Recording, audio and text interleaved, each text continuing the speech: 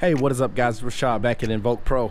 Guys, I want to give you a quick update on how the Project Split Decision battery removal is going. So I'm over here back at XS Garage, and I was going over with Brian a few details about what our plan is for the Chevy Volt battery. And right now we have a few of the components torn out, so I can give you just a quick overview of what we're working with and what we kind of plan to do. So here, as you see it outside the vehicle, is the DC to DC converter. This is essentially what takes the battery pack voltage and reduces it to 12 volts to power all of your accessories in the car. And going down here is your high voltage AC unit, runs completely off the battery, fully electric there. And also you have your high voltage heater, which essentially is going to be in charge of, you know, heating and cooling different items within the car. And over here is the actual 3.3 kilowatt charger.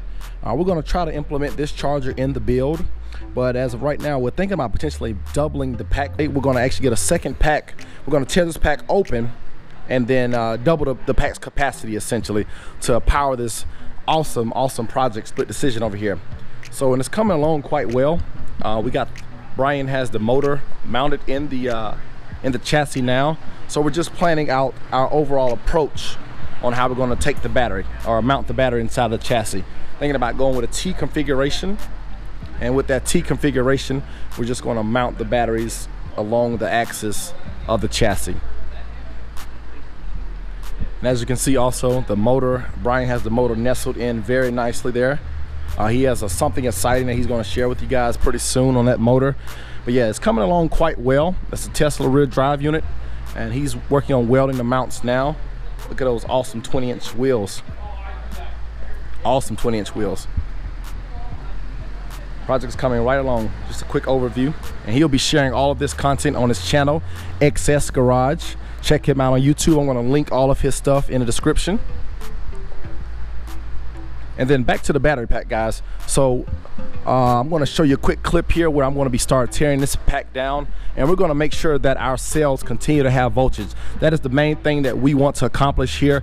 We want voltage, even though when we measured at the terminals here we didn't get anything, but we have a strong feeling that the BMS, the internal BMS battery management system, deactivates all power to the cells and hopefully preserves. I believe it's at a 10% threshold is when the BMS kick in, and we're hoping that saved our cells. So we're going to find out that pretty soon. It's going to be really exciting. I'm going to bring you guys along.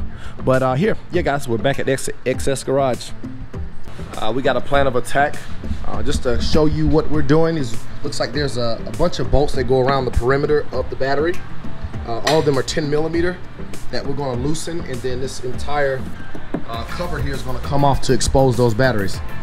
So that's kind of the plan of attack, guys. I'm going to take you through the full process. I'm going to have some good time-lapse footage just showing you how we're going to rip this Chevy Volt battery down and get ready to install into Project Split Decision.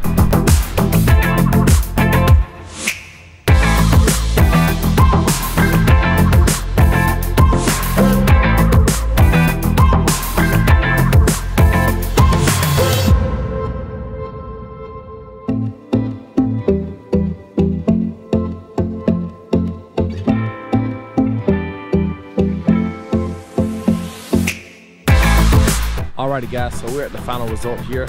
We have the battery stripped down to cellular level, and this is kind of what it looks like. Just a follow-up. Looks like we did have voltage to all of the separate pack parts of the pack. So everything so far so good is going according to plan. The next step here, we have the charger, and we're going to see if we can wire a CAN feed to it so we can see if we get some output voltage. So guys, just stay tuned and I'll keep you guys updated on the latest build. Invoke Pro out.